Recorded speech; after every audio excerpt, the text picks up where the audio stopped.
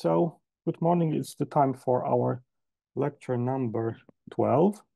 So last time we have derived the linearized version of the Einstein equations, assuming that the metric is flat plus a small perturbation.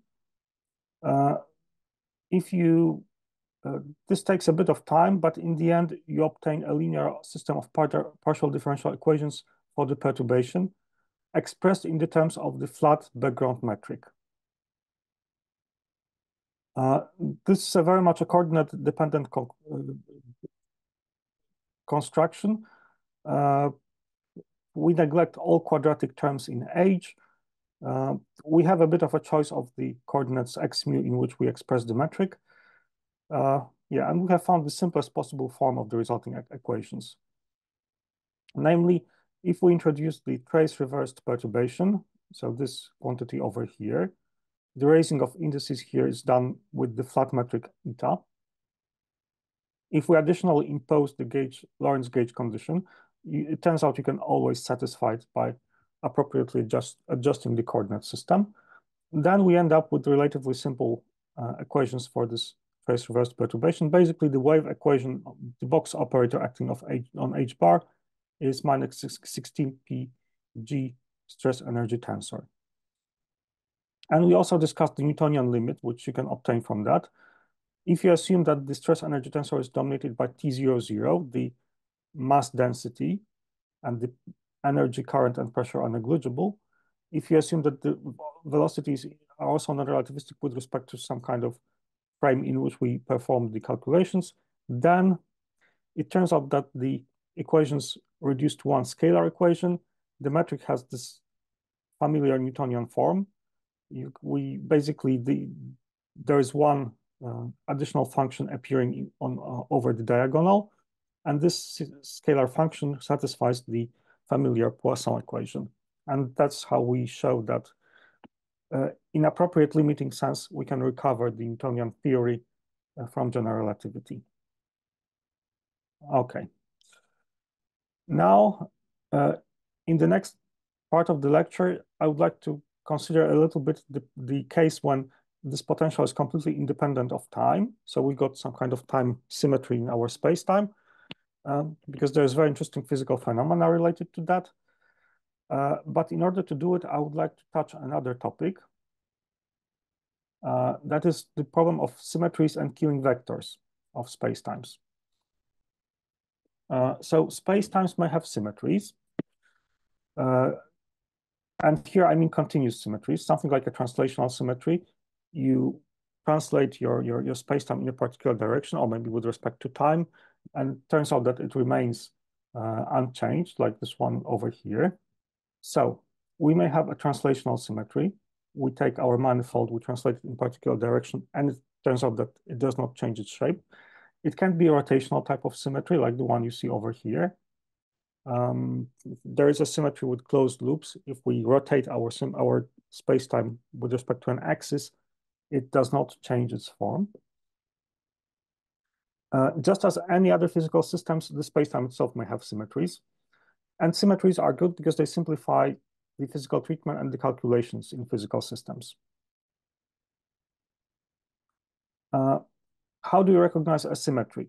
So we can simply assume that our coordinate system is adapted to a symmetry. Namely, there is one particular coordinate, number alpha. It can be, for example, 0 in case of time symmetry, such that in this coordinate frame, all components of the metric are constant or differentiated by this particular coordinate alpha give you 0. So, for example, the metric components are independent of time, which corresponds to alpha hat equal to 0.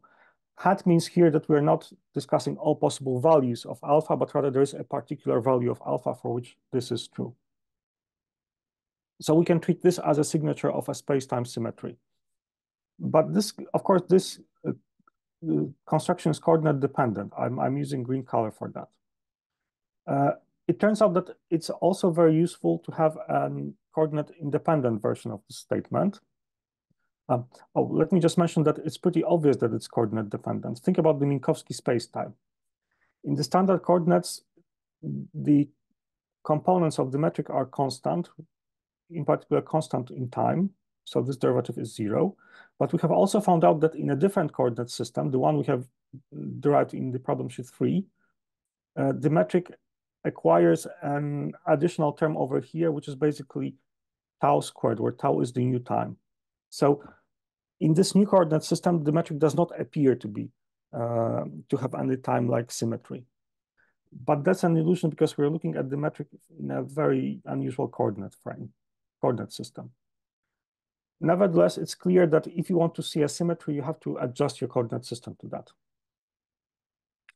But you might want to define symmetries in a way which does not make use of an appropriately adapted coordinate system. And this is where the notion of the Killing vector comes in. So in this coordinates, let's assume first that we are back in the coordinate system adapted to our symmetry. Alpha is the number of component in which the spacetime or the manifold we're discussing is symmetric. We define k mu to be the vector composed of just zeros and 1 at the position corresponding to alpha, or k mu equal to delta mu alpha hat. That's a Kronecker delta. And we say that this vector generates this symmetry, meaning if we take a point and let it follow the vector field as if it was a velocity field of a fluid, this will simply generate our translation or our deformation, our map of the symmetry, which preserves the metric. Now, it turns out that if we define k mu this way, and if indeed the metric is constant with respect to this coordinate alpha, then we have the following equation. The covariant derivative of k mu nu plus the covariant derivative of k mu with mu, that must be equal to 0. This is known as the Killing equation. But this also works the other way around. If we find a non-trivial, non-vanishing solution of this equation over here, so this equation always has the trivial solution of k mu equal to 0, component by component, but that's not interesting. If we find a non-vanishing one, and then we can find a coordinate system, in which k mu takes exactly this form over here for some number alpha. And in that case, it's easy to show that the derivative of mu nu with respect to this alpha is equal to 0. So this equation over here, in fact, characterizes spacetime symmetries as well as the condition over here. But this equation is covariant, it's tensorial, it's coordinate independent. So the proper way to think about symmetries of a spacetime in a coordinate independent manner is to think about this vectors satisfying the Killing equation. They're also known as Killing vectors. And if you are curious, the name comes from the name of a German mathematician, I think Victor Killing or Wilhelm Killing, from early 20th century. So basically, Killing vectors are rare beasts. If you take a generic spacetime with no additional expressions, you just write down whatever expressions for the metric components, it's extremely likely that this metric is not going to have any symmetries at all. So the only possible solution of the Killing equation is just k equal to 0, a trivial one.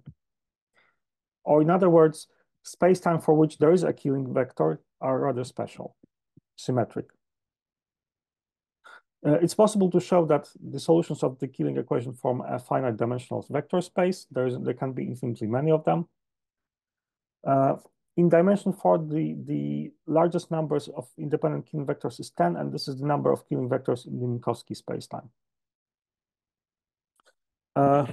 Since the topic of Killing vectors is important, I would like to first prove this theorem over here on the blackboard, and then we'll talk a little bit about Killing vectors and geodesics. But do you have any questions to the topic of Killing vectors?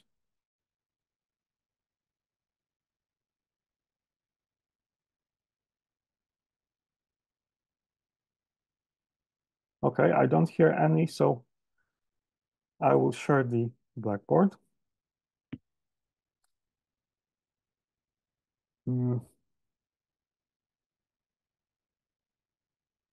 The new topic is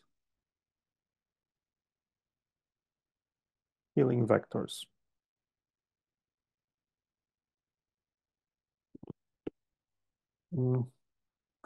So we are supposed to show that if we have d over dx alpha for a particular alpha g mu nu equal to g mu nu alpha, just the same thing, equal to 0. And if we define k mu to be a vector with the only non-vanishing component being 1 in the direction of alpha hat, then we have this equation over here.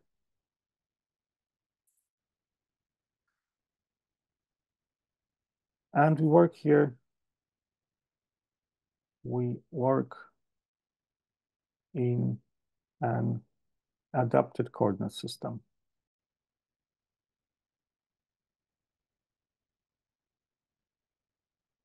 In the one in which this is true. So we certainly know that the covariant derivative in any direction is equal to 0, but that is also simply g mu nu in the direction of alpha minus gamma sigma mu alpha g sigma nu minus gamma sigma mu alpha g mu sigma. From our assumptions, this was supposed to be equal to 0. So it follows that gamma sigma mu alpha g sigma nu plus gamma sigma mu alpha hat g mu sigma, that's 0. So this condition over here is equivalent to the one over here. And now the killing equation.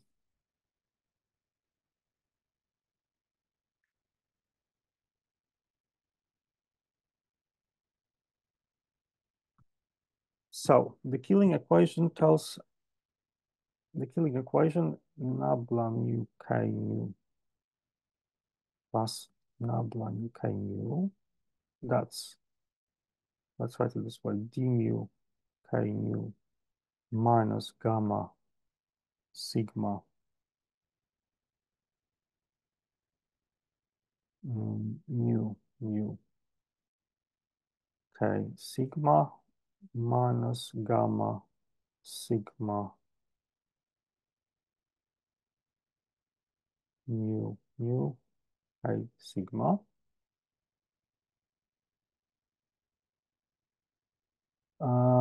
But this is nothing else but eta alpha bar sigma, because that's just lowering the index of this guy over here. So this is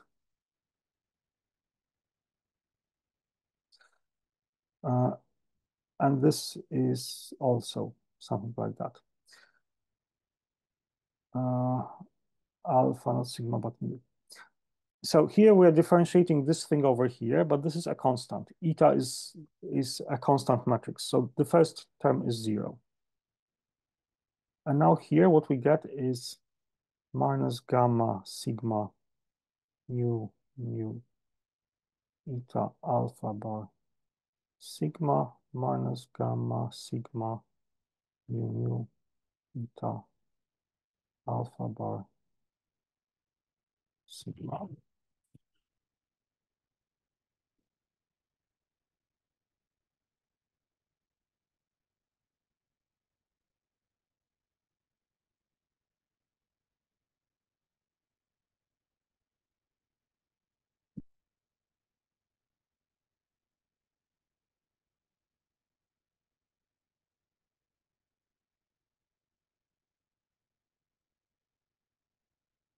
Oops, sorry, what we get here is G.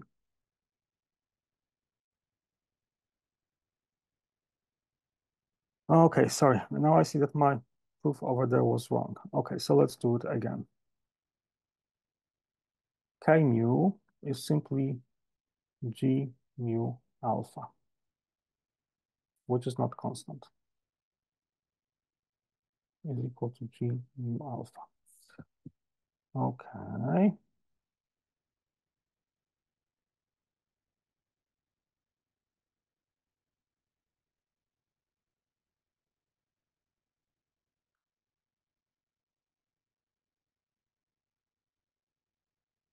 That's equal to d mu G mu alpha minus gamma sigma mu G sigma alpha minus gamma plus d mu G mu alpha minus gamma sigma mu G sigma alpha.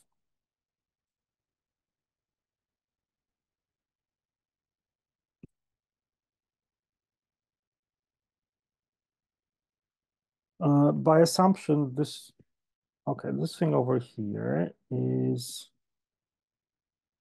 nabla mu G mu alpha plus gamma rho mu G rho alpha plus gamma rho. So I'm trading the standard derivative for a covariant derivative here. Gamma rho alpha mu G mu rho minus gamma sigma mu G sigma alpha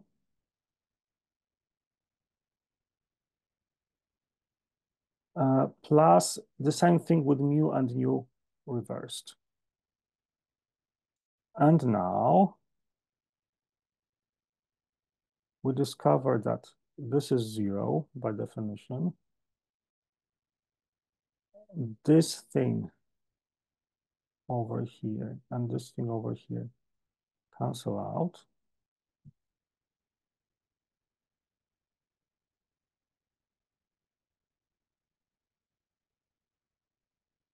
Meaning that we're left with gamma sigma alpha bar mu G mu rho plus the same with mu and mu reversed. And now, if you look carefully, it's the same expression as we see over here. So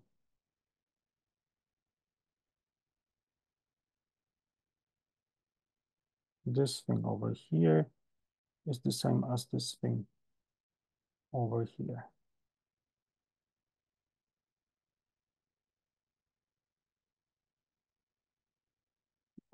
But what does this mean? Well, this means that G mu alpha is equal to 0. This is equivalent to this thing, and this is equivalent to this thing, which is in turn equivalent to this thing over here. Plus nabla mu equals to 0. Okay, so in the particular coordinate system in which we have introduced here, one in which the derivative component by component of the metric with respect to x alpha is 0. In that coordinate system, this condition is equivalent to the Killing vector given by this thing here, k being a Killing vector over here. What we have not shown is that given a Killing vector, we can indeed find a coordinate system in which k mu has this form, but we will not do it here. It's not really all that interesting and important. Okay, do you have questions to this proof?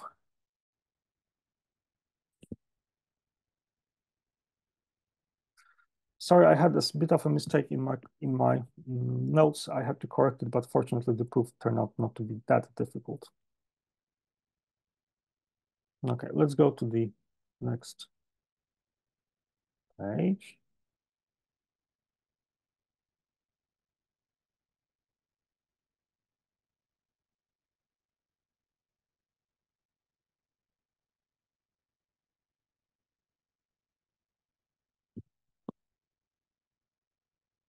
Now, the next topic is Killing vectors and geodesics.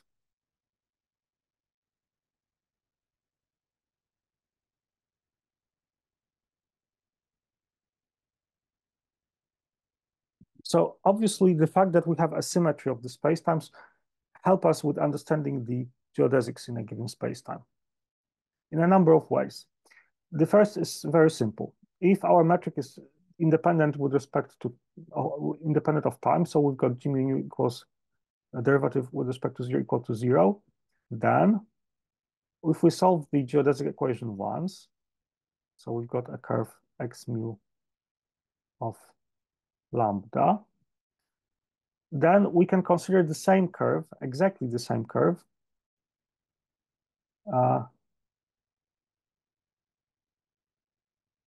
this would be t or x0, and this would be xi. We can consider exactly the same curve translated a little bit into the future or into the past. Or even later into the future.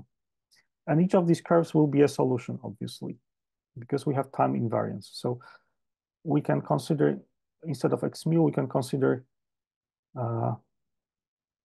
x0 of lambda plus some constant, x1 of lambda, x2 of lambda, x3 of lambda.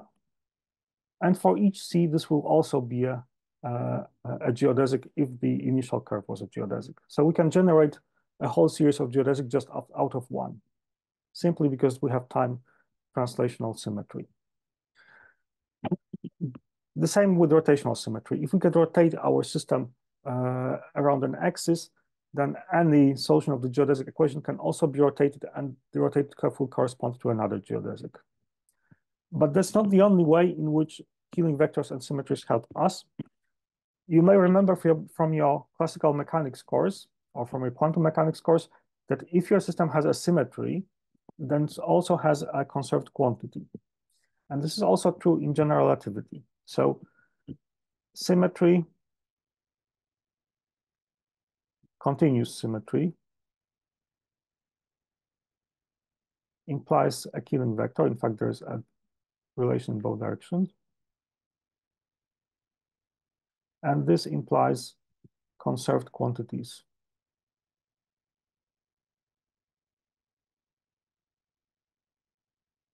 In geodesics. So if x mu of lambda is your geodesic, we define the tangent vector to be dx mu over d lambda. Then k mu, t mu is equal to constant along a geodesic. This is a simple fact, and we will prove it in a second.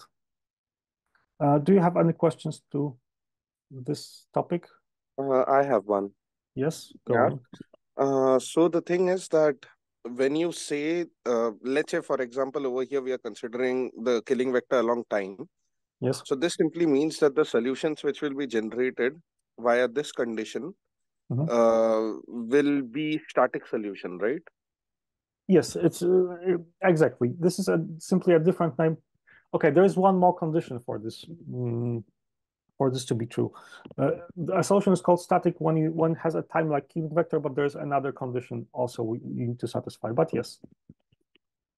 Okay, so like then to have something which is dynamical, we can't have this as a killing vector then, right? In a sense, yes. If you have a killing vector, then you have a perfect symmetry in a particular direction. And if this is a symmetry corresponding to a time-like direction, then we have a perfect time-like symmetry. Nothing is changing. Okay, thank you. Okay. Yeah.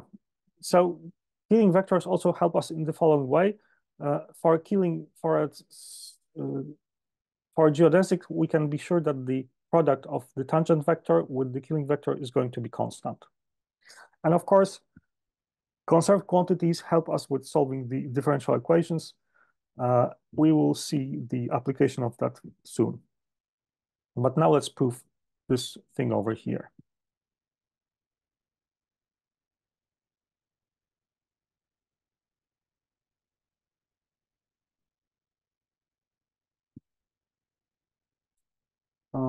Yeah, so we calculate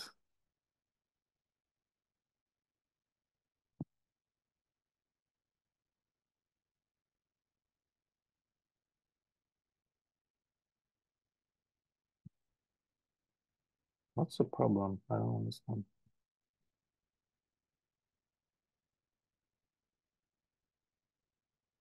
So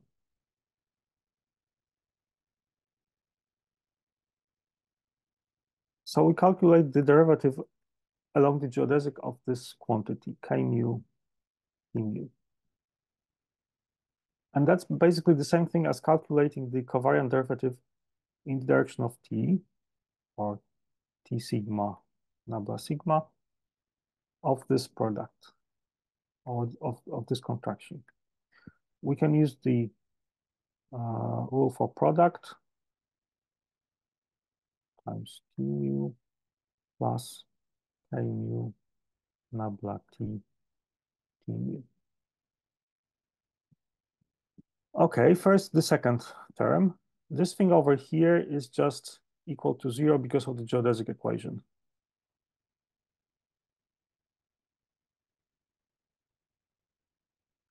By definition, a geodesic is a curve for which this thing vanishes, the derivative of t in the direction of t. Now, the first thing over here, we can also write it as the product t mu, nabla mu, k mu. Okay, so now let's go back to the killing equation.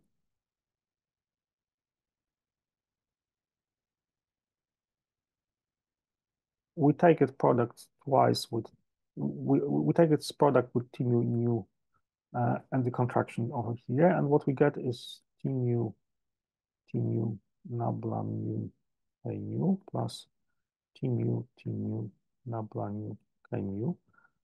By renaming the index mu to mu and mu to nu, we just get 2 nabla mu k mu t mu. But if k is killing, then this is 0. But if this is the case, then this whole thing is 0. So this is 0 because of the killing equation.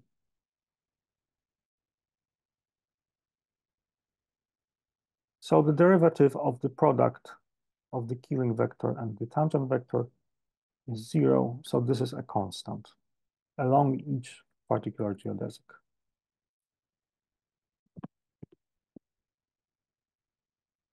Any questions to the proof?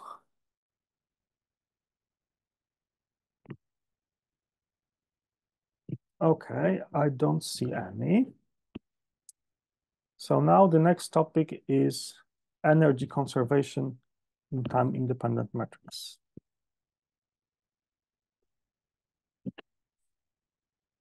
So as you can guess, if k mu corresponds to time translation, we will identify the conserved quantity with the energy. So now, energy conservation. We're in the Newtonian limit.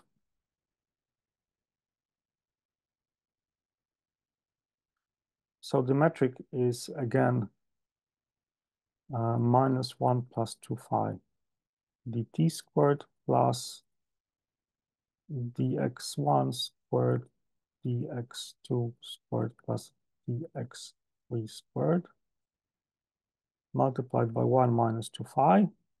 And we assume that phi, the potential, is just a function of the position, not of time. This way, it's obvious that d over dt of g mu nu is 0, or that the vector k mu equal to 1, 0, 0, 0 is a killing vector. Okay, if that is the case, then let's calculate the product of the form momentum of a particle with the killing vector. That's P mu G mu mu K mu. That's P mu. Okay, what happens when we lower this index over here? We get K nu, and this K lower index nu, it will have the component -1 minus 2 phi 0 0 0.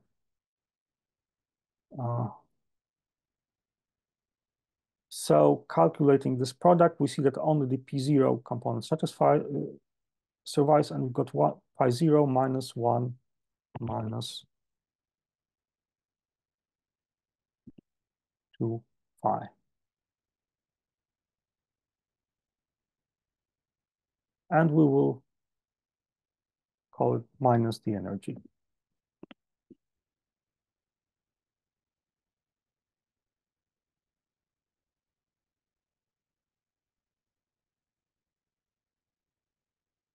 Okay, let's go to the next page.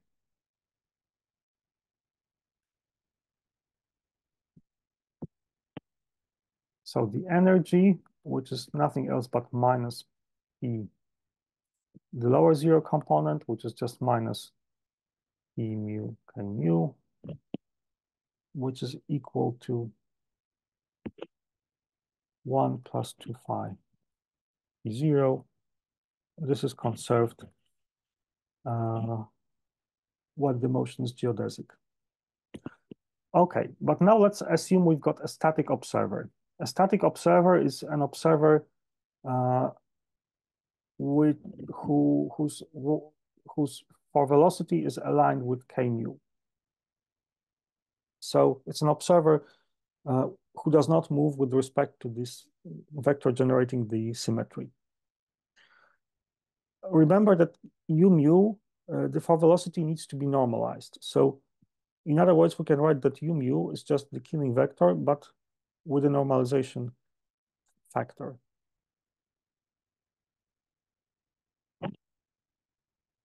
That's K mu. What's this product over here? Let's go back to the previous slide. The product of K with itself is just -1 minus 2 phi.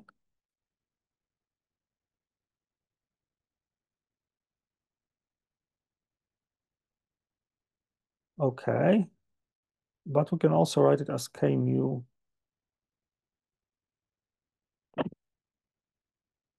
uh, 1 minus phi. I'm using the expression that 1 over 1 plus square root of x, that's 1 minus x to x squared, the Taylor expansion of this function over here. Okay, so that's the for velocity of a static observer. Now, what is the energy measured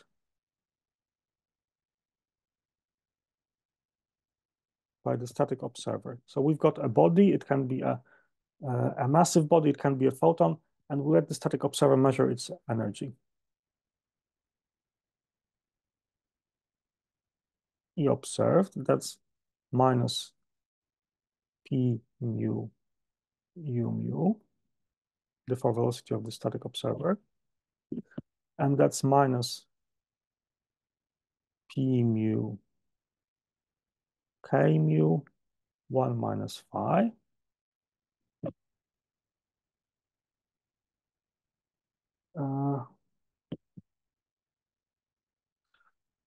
And that thing over here is this conserved energy. Let's write it as E 1 minus phi.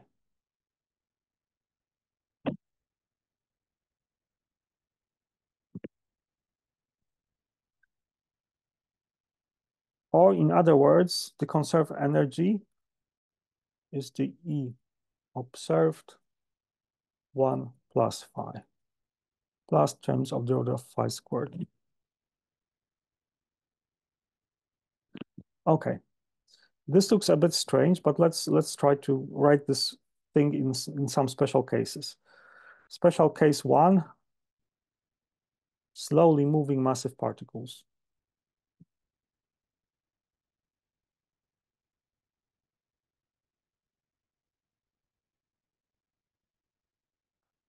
In this case, the observed energy, well, that's basically m0, the energy of this thing, plus m0 v square over 2 in a local inertial frame connected to the static observer. V is the velocity, and there is higher order terms as well. So the conserved energy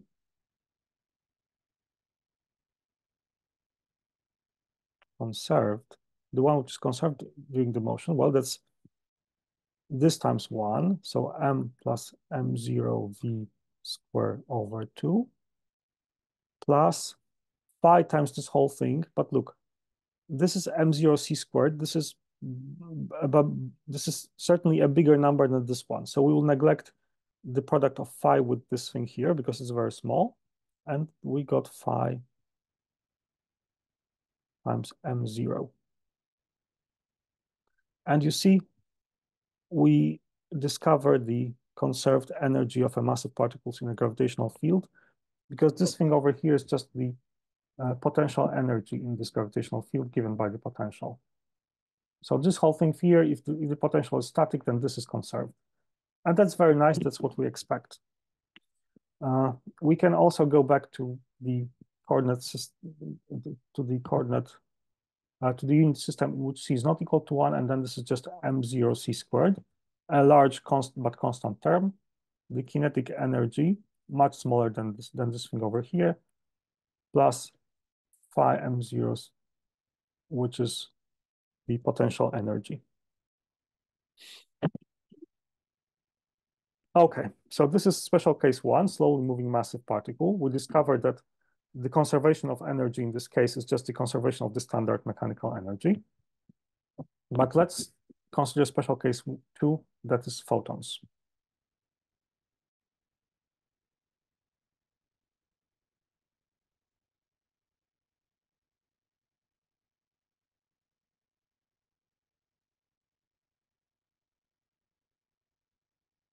So now we consider a photon in a gravitational field. In that case, the observed energy, which is h bar times the observed frequency, that's minus p mu u mu. And the conserved energy, well, that's the E observed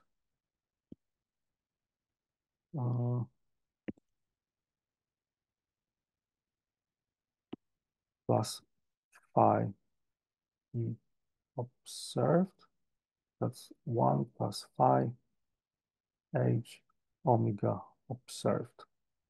So we see that the frequencies of the photon is not conserved during its motion, because what is conserved is the product of the frequency of a given photon and 1 plus phi. And if the potential varies, so will the registered frequency. Now, a particular example, we have two observers.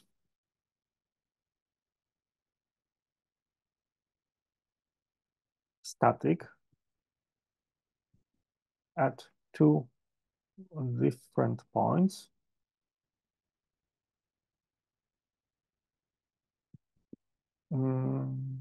And there is a potential difference between them. So phi 2 not equal to phi 1. For example, we've got a tower in the Earth's gravitational field. We've got an observer over here who measures the frequency of a photon going downwards. And we've got another observer who performs the same measurement over here. That's number 1 and number 2. What kind of frequency do they see? Omega 1 and omega 2. Well, we can assume that the Earth's gravitational field is static, so this will be conserved. So 1 minus 1 plus phi 1 h omega 1 must be equal to 1 plus phi 2 h omega 2. So omega 1 divided by omega 2, that's supposed, that will be the 1 plus phi 2 divided over 1 plus phi 1. But that's almost 1 plus phi 2 minus phi 1, which is 1 minus delta phi, the difference of the potentials. But that's, and if we go back, now this is potential, this is the dimensionless potential expressed in dimensionless units. If we go back to the dimensional one, what we get is minus delta phi, let's say old, divided by c squared. So obviously there is a difference between the frequency of the same photon falling down as registered by the first observer and as the second observer. More precisely, since the first observer has a higher potential than the second one, so phi 1 is larger than phi 2, then this is a negative number. This delta phi is a negative number. And because of that, this number is larger than 1. And because of that, wait a second. Yeah.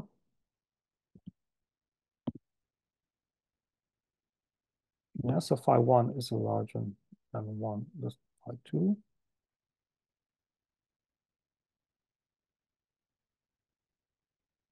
So this is all a negative number. So delta phi is positive.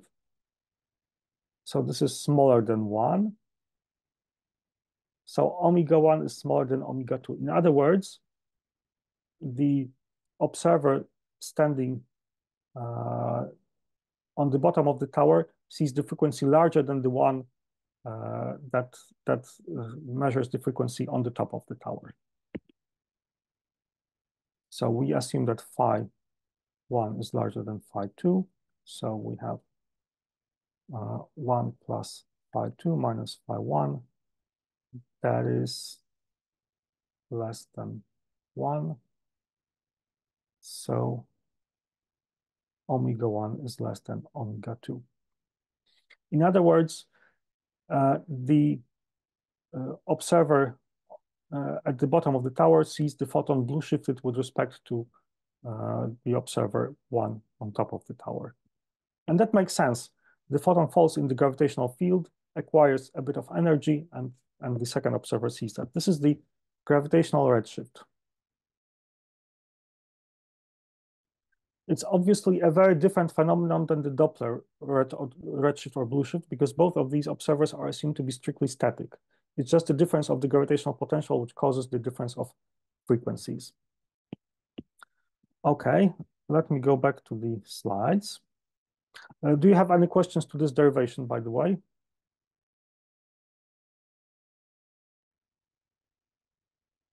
I don't see any, so let me go back. So yeah, this is again a short look at the situation we have derived. So we've got two guys standing on a tower. One of them is basically cosplaying Galileo and dropping material objects downwards. As the object falls down, it acquires energy. It loses gravitational energy, but acquires kinetic energy. Its velocity increases, and this happens all the way until it reaches the bottom. The other guy has got a laser pointer. It's shooting a laser downwards. Now, photons always propagate with the speed of light. They cannot acquire larger velocity, but they can acquire energy and become increasingly blue shifted. And this is what is happening over here. And that's basically the effect, the derivation of the effect I have presented just a second ago. I assume that the guy on the top is emitting the photon, and the observation is performed here at the base of the tower. if the gravitational field is roughly constant along the way, which is almost always the case in case of Earth-based experiments, we can easily approximate the difference between the potential by the momentary derivative, which is just the gravitational acceleration and the difference of height between, or altitude of these two observers divided by c squared. Unfortunately, this is a very small effect on Earth. Again, we've got c squared, the square of the speed of light in the denominator, which makes the effect very small.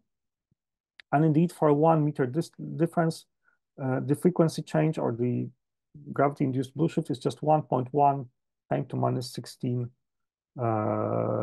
of relative change of frequency per 1 meter. And if you look at the corresponding Doppler effect, this is a Doppler effect of the same magnitude is something you get for the velocity of 10 to minus 6 centimeters per second. So that's around 3 micrometers per second. And because of that, you see the fundamental problem with measuring this effect on Earth. It's very small, and if you just try to measure it using any kind of apparatus you hold in your hands, the bare shaking of your hands produces a vastly larger Doppler effect than the frequency change because of the gravity. If you're, for example, measuring the frequency of light coming from, I don't know, a lamp you have in the ceiling. So it took a bit of time until people learned to measure this. Other people measured this effect. It was measured, and it's measured routinely quite precisely nowadays, but it's not a simple task. You have to somehow get around the much larger Doppler effect type of things. This effect is larger for the sun, and you can check yourself that for photons emitted by the photosphere of the outermost layer of the sun, the frequency shift is around, gravitational frequency shift is around 10 to minus 6 when we measure it on Earth, very far away. And this corresponds to 600 meters per second, which is not that small of a number. So let me tell you a few things about the history of the measurements. So the first Earth-based measurement of this effect by Pound and Repka, and later by Repka and Snyder, was performed in 1960s. It was basically done the way you see over here. I think it was done in Harvard, if I remember correctly. Gamma photons coming from the decay of radioactive nuclei of, I think, iron, were basically dropped from not quite a tower, but rather from a tall building. And their frequency was measured very precisely using so-called Nussbauer effect, about 20 meters below.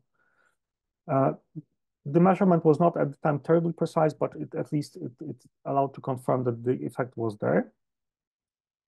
A much more precise measurement was done using Gravity Probe A. That was a rocket-based experiment. So the idea was to compare the frequency of two hydrogen masers. Hydrogen masers at that time were probably the most stable type of oscillators, giving very precise, giving very stable frequencies. One of them was on the board of a rocket, which was launched into the space to the altitude of 10,000 kilometers. And there was a link between the Earth-based station, a microwave link between Earth-based station and the rocket, and then back from the rocket to the station. The trick was to perform a two-directional comparison. So first of all, the signal from the rocket was sent back to Earth. It contained the gravitational blue shift on top of the much larger Doppler redshift. But there was also another type of measurement going on at the same time. So the signal from the hydrogen maser on Earth was sent from the Earth to the rocket. In the rocket, it was then sent back via transponder. A transponder is almost like a mirror. Back to the Earth, and then compared with the original maser. The second signal contained twice the Doppler redshift, but on the other hand, the gravitational part canceled out exactly because basically the signal from the Earth-based maser made a round trip, first to 10,000 kilometers and then back to the Earth. And because of that, by comparing these two frequency measurements, it was possible, using a kind of differential measurement, to measure the pure gravitational signal. At the same time, astronomers managed to measure the solar gravitational redshift, which is not that trivial, because unfortunately, on the sun, the plasma undergoes very strong motions in the vertical direction in the photosphere. The trick was to perform the measurement mainly near the solar limb, where the Doppler effect is the smallest. Now, nowadays, this effect can be measured in a yet different way, using ultra-precise atomic clocks. And so modern atomic clocks are super precise devices. They're so precise that it's absolutely possible to measure this 10 to minus 16 or even smaller effect. So if you place your precise atomic clock on the desk and another one on the floor, it's absolutely possible to measure the frequency difference. Basically, you need to connect the clocks using some kind of optical fiber or electronic cable and compare the frequencies.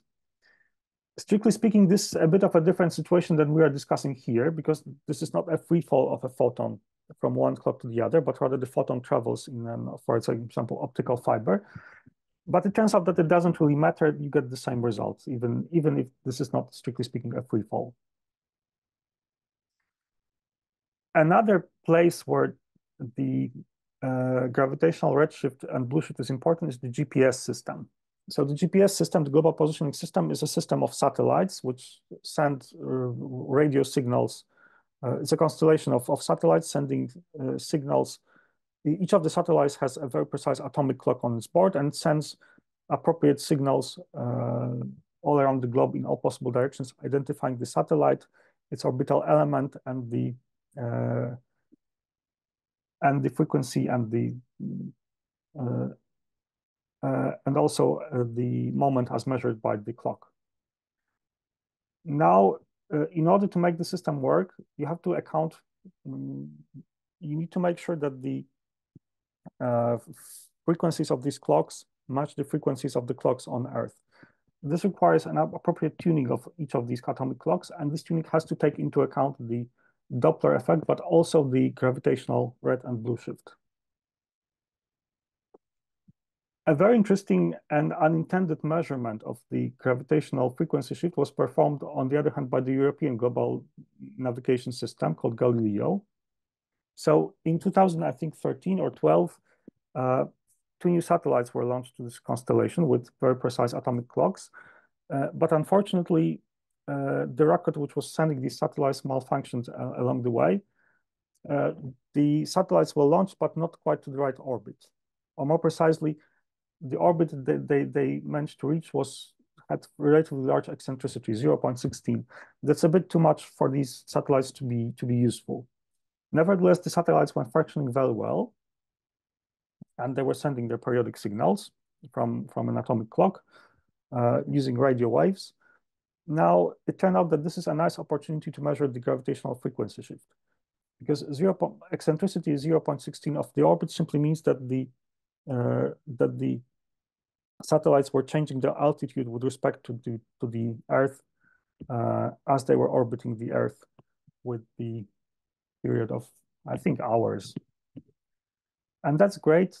It means that by comparing the apparent frequency by comparing the frequency of the signal obtained from these satellites on Earth at different moments of its orbital orbit, it was possible to measure very precisely the gravitational frequency shift.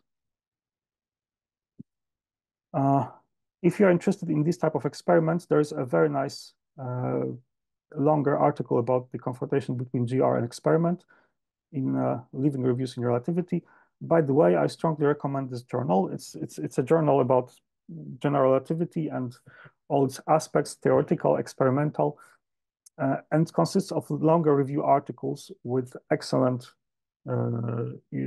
list of links to more precise and deeper literature. Okay, I think it's already 9:59. Do you have any questions to the gravitational frequency shift?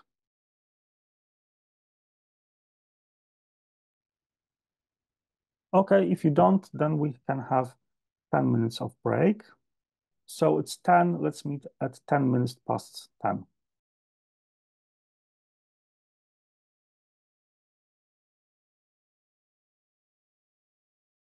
Okay, hello everyone. It's time for the second part of our lecture. I will share the screen.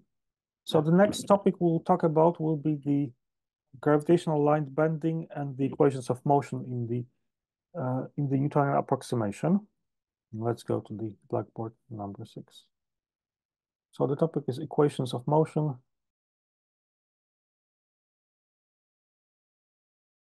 and gravitational light bending.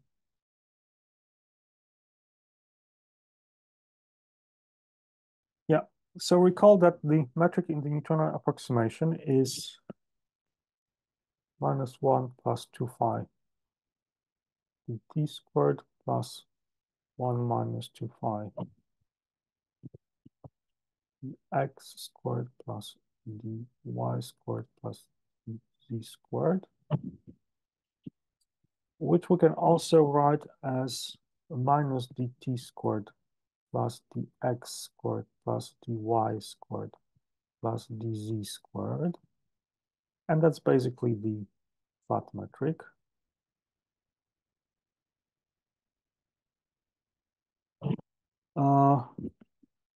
And the perturbation minus 2 phi dt squared plus dx squared plus dy squared plus dz squared. And that's what we call h mu dx mu dx mu. We have also calculated, in fact, we did it a couple of lectures ago, the non-vanishing Christoffel symbols.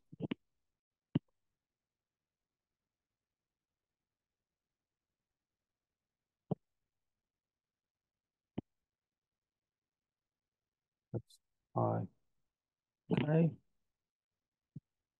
And finally, gamma I, j, k.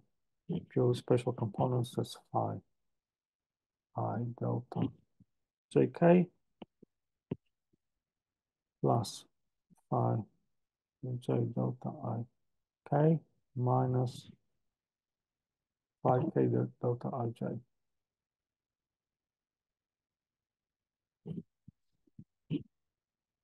Okay, so we can write the geodesic equation.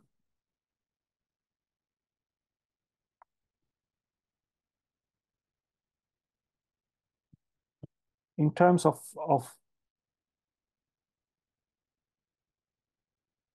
E mu, the forward momentum. And it simply states that dp mu over d lambda plus gamma mu alpha beta, d alpha p beta, that's 0. We can decompose this into this 0 and the spatial components. And for the 0 component, we get dp0 over d lambda plus gamma 0, 0, k p0 pk equals to 0.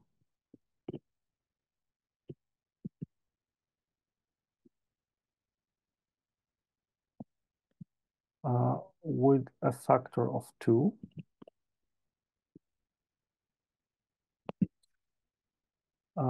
Or dp0 over d lambda is equal to minus 2p0 pk by k. And then we've got the spatial ones, which reads dpi over d lambda. I will not attempt to derive everything term by term. Minus pj pk delta jk phi I plus 2 phi jpj I. Yeah, and that's it. Now for a massive particle, just to remind you, we can do two things. Instead of d over d lambda, we can use d over d tau, the proper time. And that's related by an m0 over here.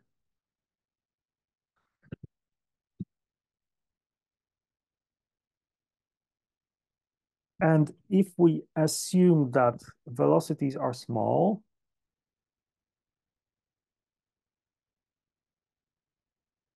so pk, pj, and this type of quadratic terms are small, we neglect terms which are quadratic in spatial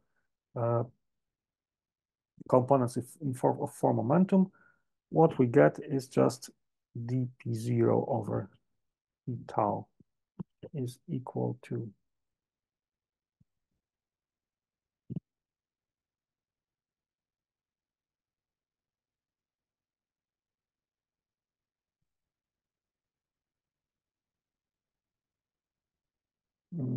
minus phi minus 2 p0 uk phi k. uk is the for velocity, or in this case simply the spatial velocity vk, and this gives the energy conservation, the one we derived before. And then we've got the spatial component, which is kind of trivial.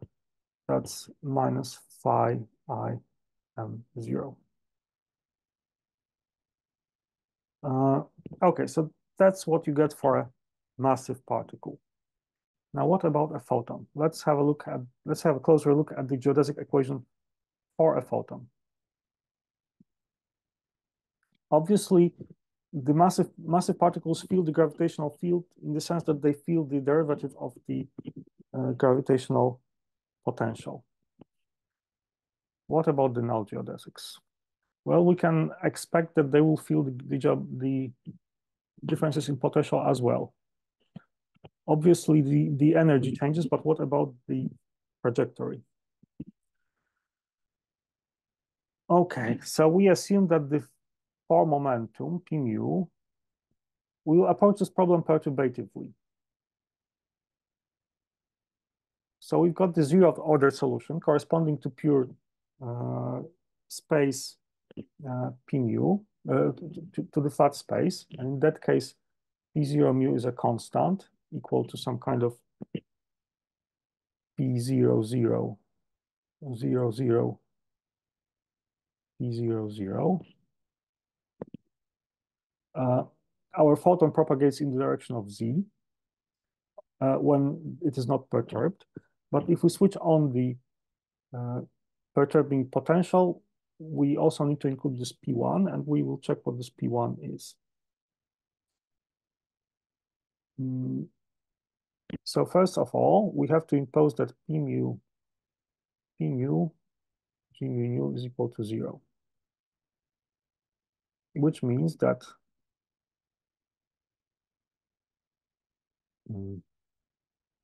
P0 mu plus P1 mu, P0 mu. This is of the order of h, and this is of the order of 0.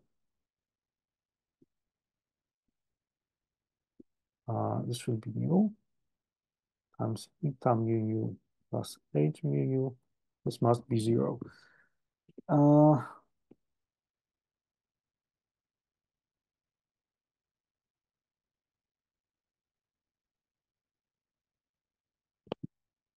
It turns out that what happens is that the full P0 must be equal to the square root of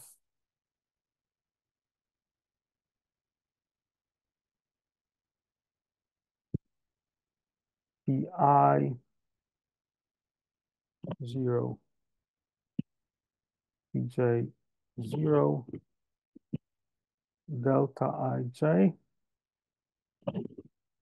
times 1 minus 4 phi.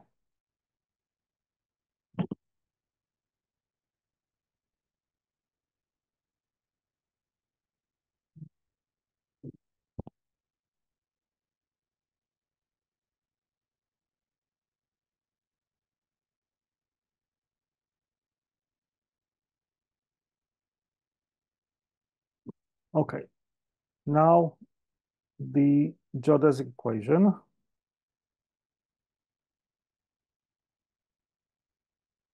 Since we already know what is happening with the energy, we just focus on the spatial part. So we've got the dpi over d lambda.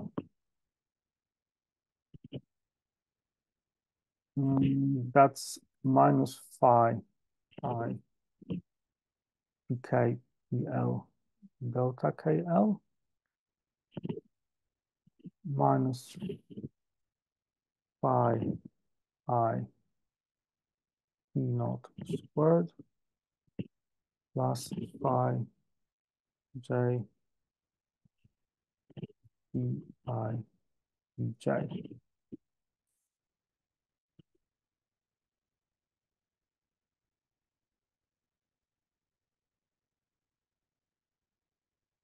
So obviously the photons also feel the pull of the gravitational field.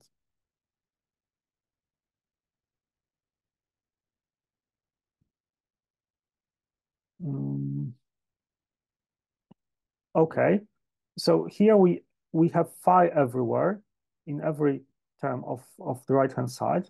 So according to our perturbative approach, we are perfectly allowed to use just the zero order term momentum here. So this is just minus phi I P0K P0L delta KL minus phi I P00 squared plus 2 phi phi j P0 I P0 j.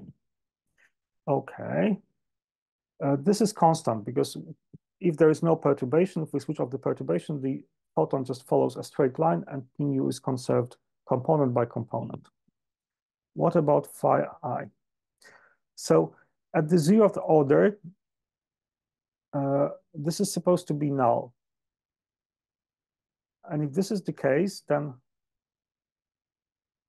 P0K, P0L times the spatial metric delta KL, that's supposed to be P00 squared.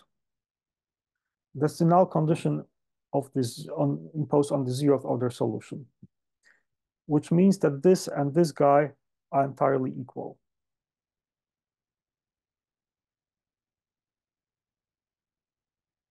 This guy and this guy. You can represent them together as minus 2 phi I P00 squared plus 2 phi j P0 I P0 j.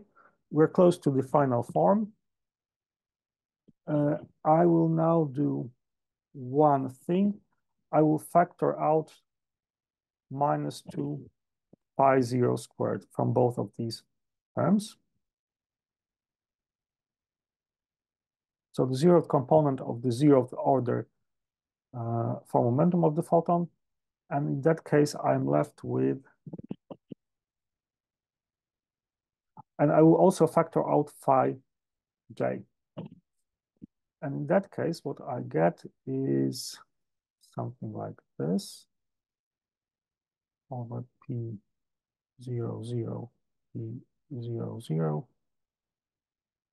phi j. Okay. And that's the expression I was looking for. this one over here. Now, what does it mean? You see, the bottom line is that there is the gradient of phi here. And then this gradient of phi is contracted with this thing over here. And this thing over here is nothing else but the projection operator to the transverse direction of motion. The transverse directions. So in the spatial components, we've got the direction of motion aligned with pi, or in this particular case, with the z direction. And this thing here is the projection to the two other transverse components, x and y, this thing over here. So this is nothing else but the gradient of phi, but only in the directions perpendicular to the direction of motion. And then we've got minus 2p0 squared over here. So we are now ready to look more carefully how variations of phi affect the direction of propagation in a particular situation, because we see that they will.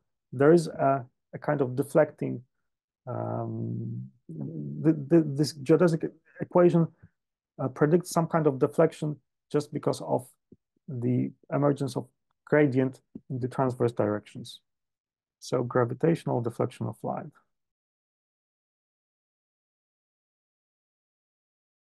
So we will look at a particular setup in which we have a massive body.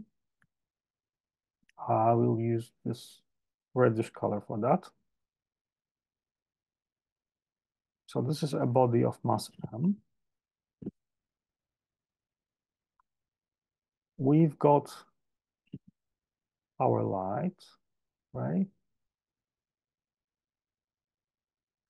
In the absence of this body, it would simply propagate along the straight line. But here there is a bit of a deflection. The deflection happens basically during the encounter of the photon and the mass. Before that and after that, the photon is basically free. It propagates along a straight line or very close to a straight line. Yeah. The impact parameter B measures how close the photon gets to the body, the deflecting body, and we also define the deflection angle. It might be in this direction, but in this direction, and this will be called theta. Okay. Before the deflection, the photon has momentum P equals to 0, 0 pz. After the deflection, it acquires also a component in the direction of x.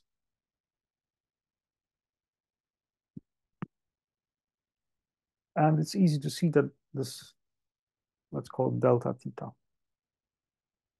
Or not delta, just theta.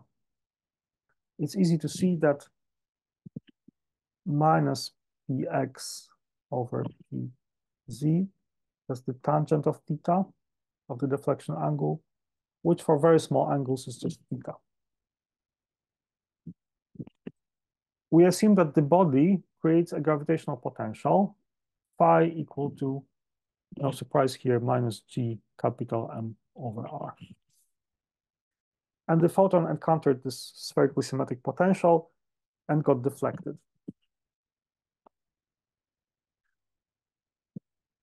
Okay.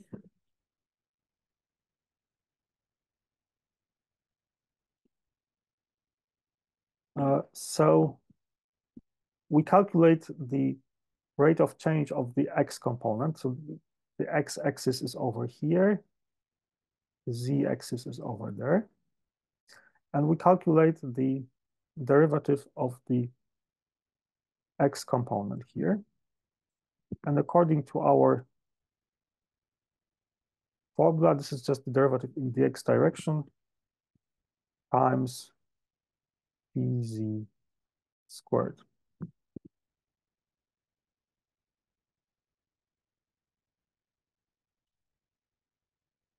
We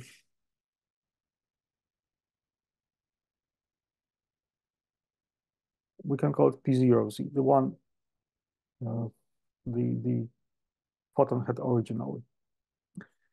And X is perpendicular to the direction of propagation, so the projection operator doesn't act here. It doesn't do anything here. Then we calculate 1 over P0 Z squared dpx over d lambda. That is 1 over P0Z d over d lambda dx over P0Z. P0Z is just the energy or the momentum of the photon in its motion initially. And that is going to be, well, minus 2 phi x. There's no square here. This thing over here is just the derivative, not with respect to z. It's as if instead of parametrizing our curve with the affine parameter lambda connected with p, we parameterize it with the value of z, of the z component. So on the, okay, so px d over dz, px over p not z, that's minus 2 phi x. Okay, and now we have to use the formula for the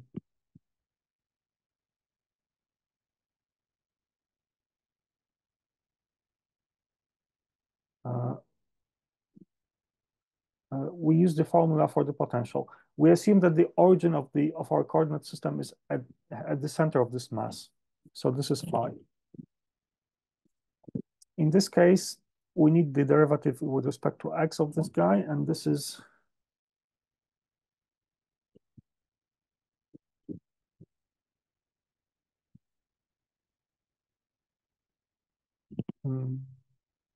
g x squared plus y squared plus z squared to the power of 3/2. Yeah, check yourselves.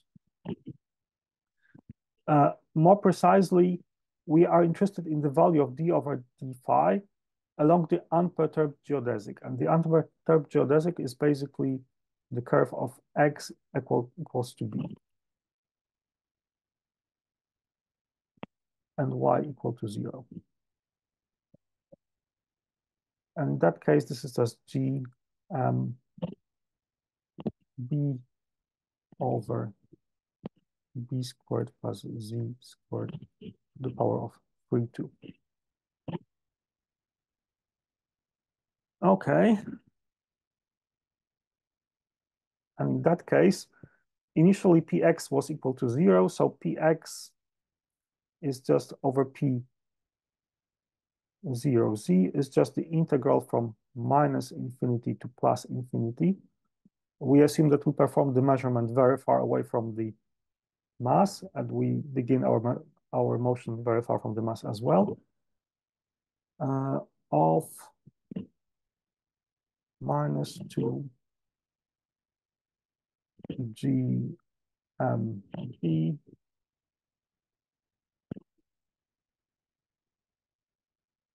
divided by z squared plus b squared dz. Okay, so in the end, the formula amounts to just an integral, and there is a power of 3/2 here.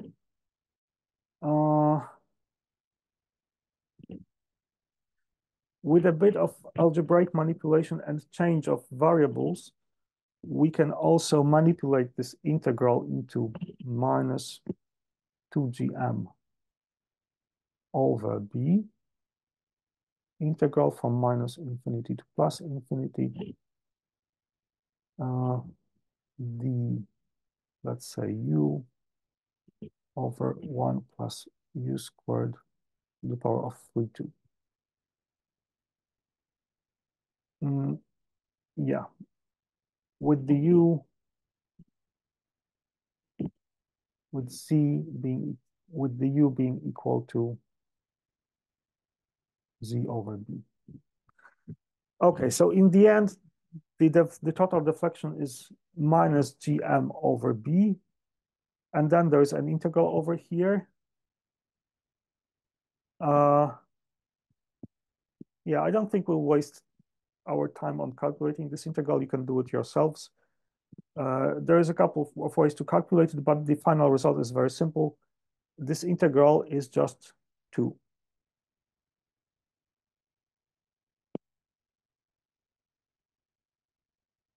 This is equal to 2.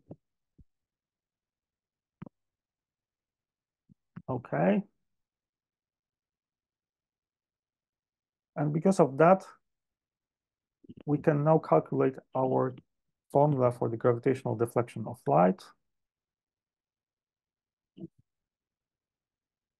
over here.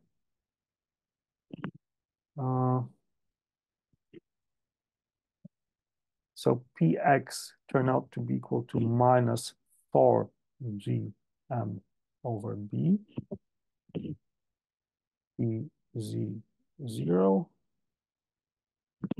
And because of that, it's easy to check that the theta, the deflection angle, is roughly 4gm over b.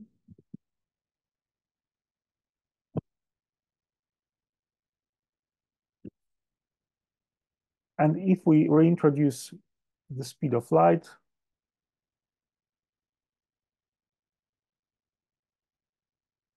the deflection angle is 4gm b over c squared. Okay, and that's the textbook formula for the deflection of light by a spherically symmetric massive body in the Newtonian approximations. Do you have any question to the derivation? If not, then I will go back to the slides.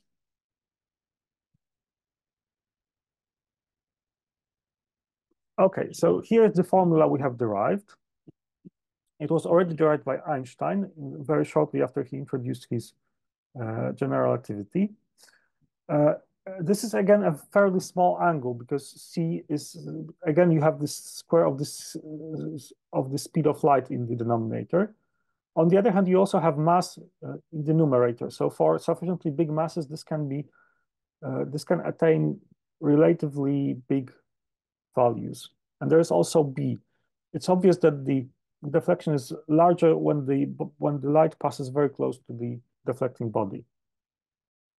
So how big is this effect really? So for the sun, for a grazing ray, so a ray which almost touches the photosphere, that's about 1.7 arc seconds. Arc second is a measurement of angle, if you're not aware of that, in which we take 1 degree, divide it into 60 minutes, and then divide again into 60 arc seconds. 1.72 arc seconds, this is a relatively small angle, but not a disastrously small angle. For the next, for the Jupiter, which is the next body of, which is another very heavy body in the solar system, second only to Sun, this is much less than that. It's only 1/100th of this effect. In comparison, the stellar aberration effect, because of the Earth motion around the solar system, is about 20 arc seconds, which is more than that. However, you see, this effect was well known already in late 18th and 19th century.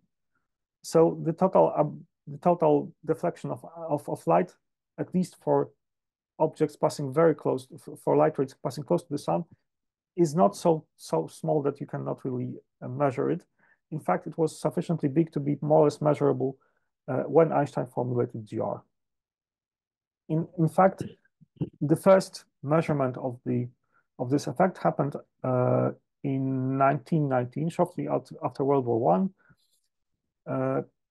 An expedition of Arthur Eddington, one of the first proponents of general relativity after Einstein, measured this effect during a solar eclipse. You need a solar eclipse because you need to measure the precise position of the stars whose images lie very close to the sun. And of course, it's at that time, radio astronomy was non-existent, only optical observations were possible.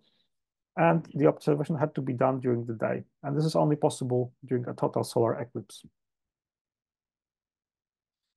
By the way, nowadays, using radio astronomy and very long baseline interferometry, this solar effect of light bending is visible almost over the whole celestial sphere. We measure it not only for grazing rays, but basically everywhere. There were also measurements of the deflection of light by Jupiter using radio astronomical methods. So nowadays, it's a relatively big and easily measurable effect. So let me show you exactly what it looks like. So imagine you've got a field of stars, background stars. First, without this red mass over here, without the sun, the light travels along straight lines. So we see an observer sees the position of the star to be, let's say, over here. But once we switch on the mass, we bring a mass between the background stars and the observer, the light gets deflected. And the position and the direction from which the light ray appears is a bit different. The apparent position also shifts away from this red source. And this is what it looks like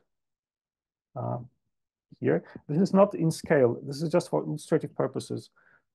This is not written in scale. I'm not showing what you see when you perform Eddington's measurements. I'm just showing you what it looks like more or less. So the closer a star is to this mass, the more its image gets deflected. It gets deflected away from the mass because of the geometry you see over here. And of course, what you actually see is you don't actually see the original positions usually. What you see is only the deflected ones.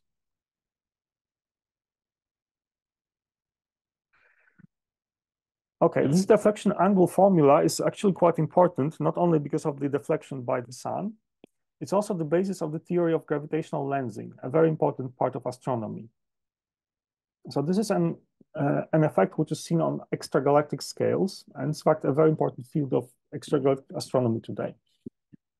So imagine you've got a source very, very far away, probably outside our galaxy, a source on cosmological distances, and between you, the observer, and the source, there's a big mass. It can be a galaxy, a very heavy galaxy, or a cluster of galaxies. It creates its own gravitational potential, which does not have to be very deep, but it's, on the other hand, very, very extensive, very large. Light gets slightly deflected in this intervening potential. And even though the deflection angle is very small, the distances between the lens, the gravitational lens, this potential, and the observer, and between the lens and the source are so large, then this tiny deflection amounts to a relatively large transverse displacement of the photon. What does it mean? Well, it means that you'll see the light of these background objects deflected, and since the potential of this object is usually quite complicated, you will also see these images magnified, distorted, and not only just moved around, also magnified. So the total luminosity of the apparent luminosity of each of these background objects will be somewhat different than without this lens over here. And it's seen on extragalactic scale. It's a rather common phenomenon nowadays. Usually we divide gravitational lensing into two types of lensing, weak lensing and strong lensing. Weak lensing is just a displacement of images with a small distortion. On the other hand, strong lensing happens Strong lensing happens when the deflection is so large that light from one source can reach the observer in more than one way. And this is a very interesting situation. It usually leads to spectacular distortions and spectacular results. Namely, you can see more than one image of one single source. This is known as the multiple imaging. It is only possible when the deflection is large enough or when the distances between lens and observer and lens and the source are big enough that you can have more than one geodesic starting from the source and reaching the observer. Here's a couple of images of gravitational lensing I've found online, mostly from NASA. What you see here is a galaxy cluster. These yellow dots are galaxies forming a gravitationally bound object, which is fairly heavy. On the other hand, the bluish distorted ones are background galaxies, much fainter.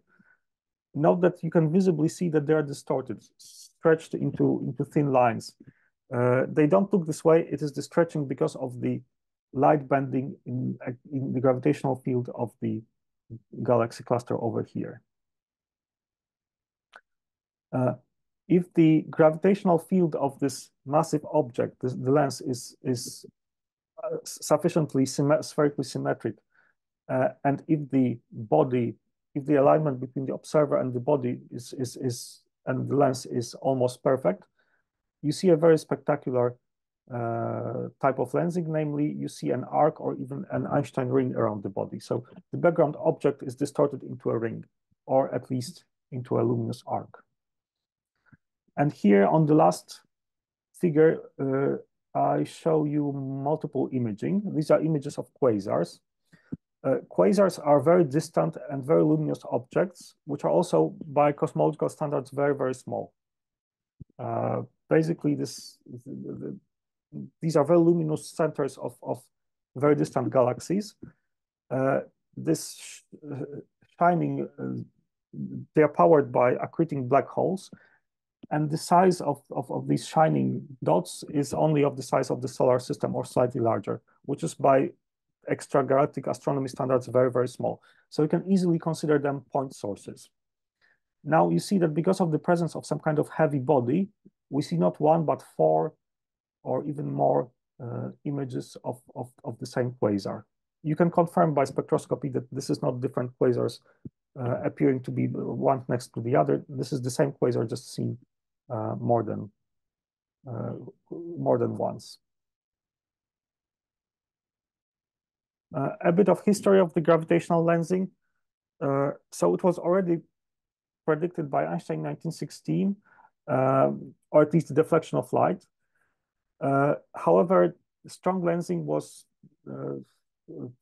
when it comes to strong lensing, it was proposed by other people. And not very well-known physicist Folsom proposed that something like this is possible in 1924. Then Czech engineer Mandl, together with Einstein, worked on strong gravitational lensing in 1930s. Together also, independently, Swiss astronomer Fizyki wrote a couple of fundamental papers on when gravitational lensing may be visible. But no observations were made at that time.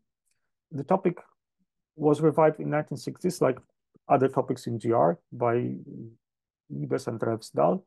Revsdal, by the way, realized that the times of arrival between different multiple images is a little bit different. So you will see, if the source is variable, you will see a delay in this variability between different images. And in fact, Revsdal realized that you can measure the Hubble parameter if you manage to measure the differences in times of arrival.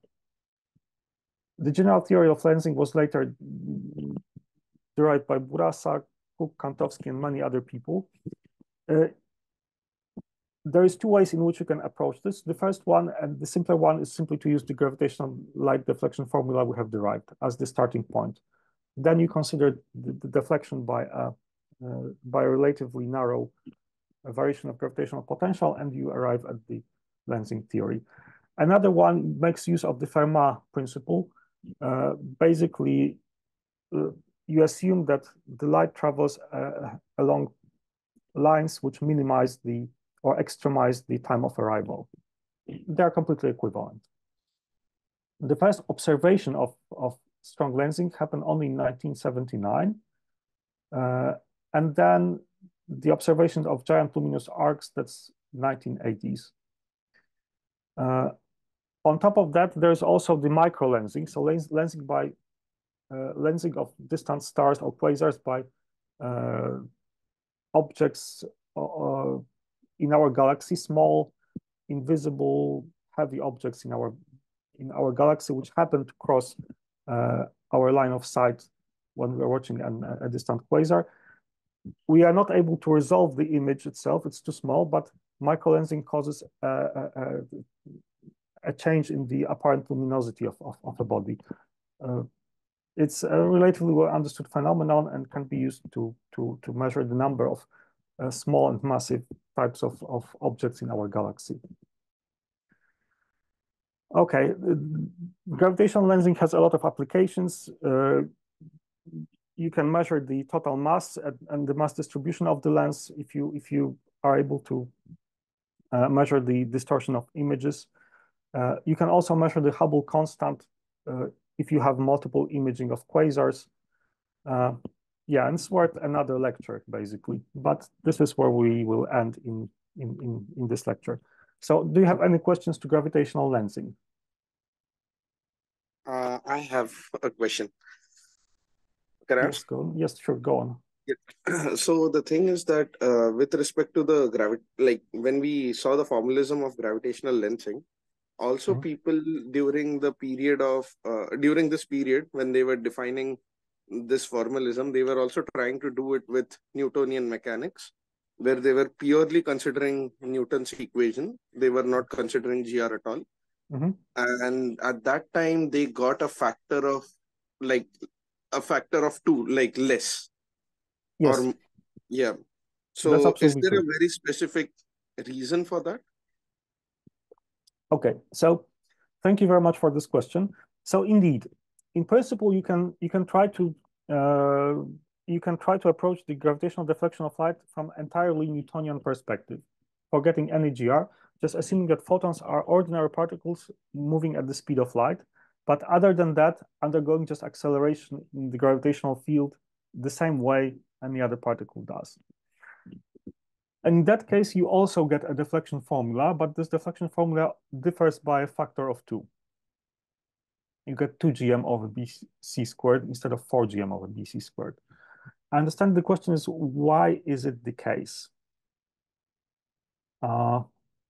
Okay, let me maybe go back to the notes.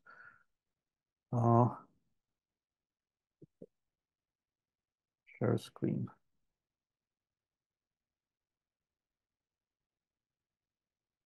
So let's go back to the derivation.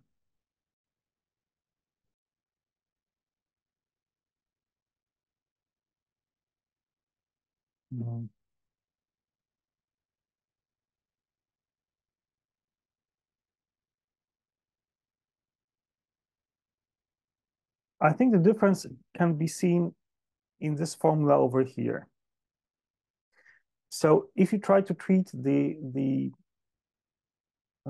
null particle the same way you treat a massive one, what you get here is just one single derivative with respect to, you get only one single phi I minus phi I term. Let's have a look at the massive particle case again.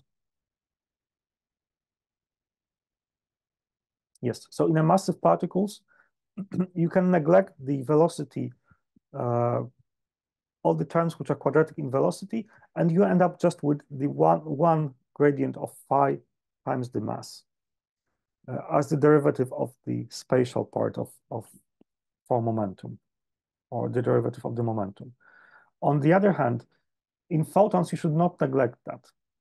pk is of the same order as p0, and because of that, this term is not negligible with respect to that one, and in fact, you get -2, the gradient of phi, and that's the difference.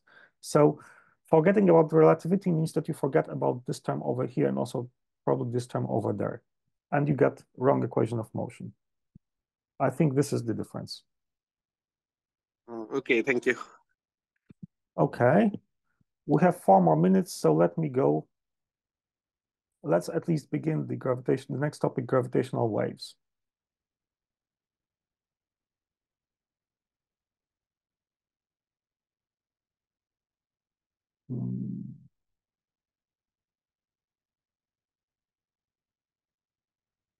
Okay, so gravitational waves are a completely new field in astronomy. Let me switch on the pointer.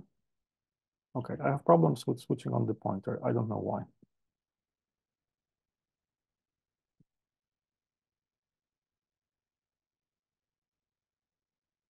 Okay, doesn't matter. So it's a new field in gravitational, it's a new field of astronomy. Gravitational waves are basically small distortion of space-time propagating with the speed of light. They're predicted by GR, but they have no Newtonian analog, unlike everything we were discussing so far. Even gravitational light bending has some Newtonian analog, although it gives you the wrong magnitude of the effect. So this is the first truly GR effect, which was not known before. They tend to be very difficult to observe, mainly because the gravitational interactions are very weak, and because of that, it takes a very big mass to create gravitational waves, and it takes a very precise measurement to see the effects of these gravitational waves.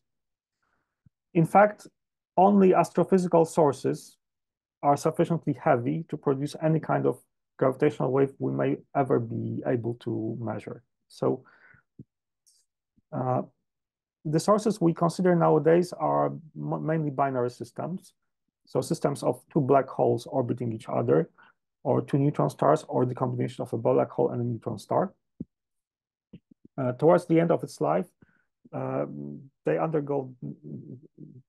they get closer and closer to each other, and at some point they undergo a merger. During this merger phase, the emission of gravitational waves is very strong, and this is the type of gravitational waves we are able to measure.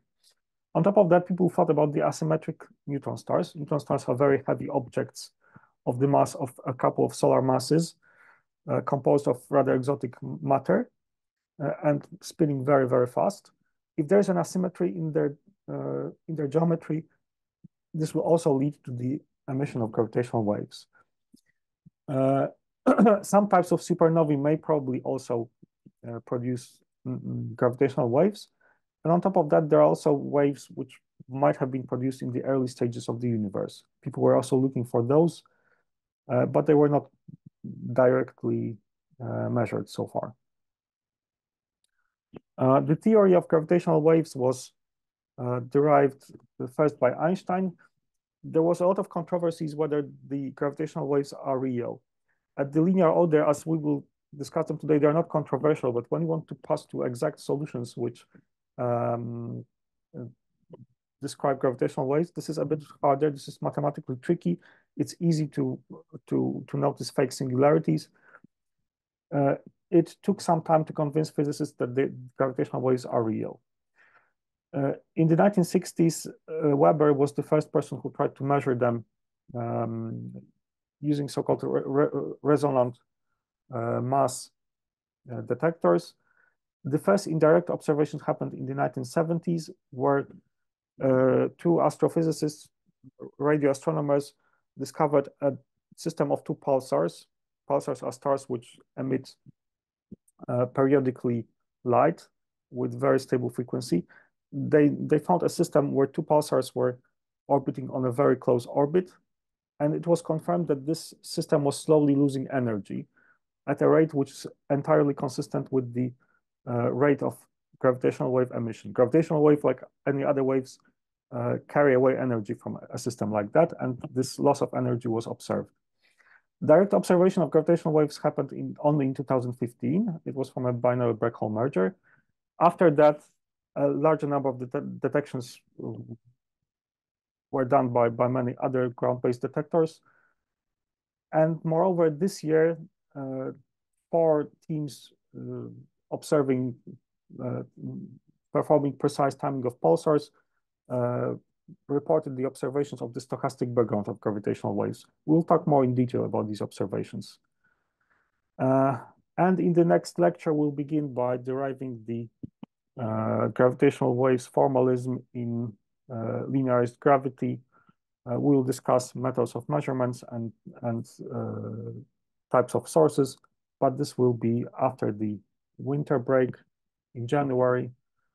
I think this is enough for the lecture. Do you have any questions to this part of the lecture?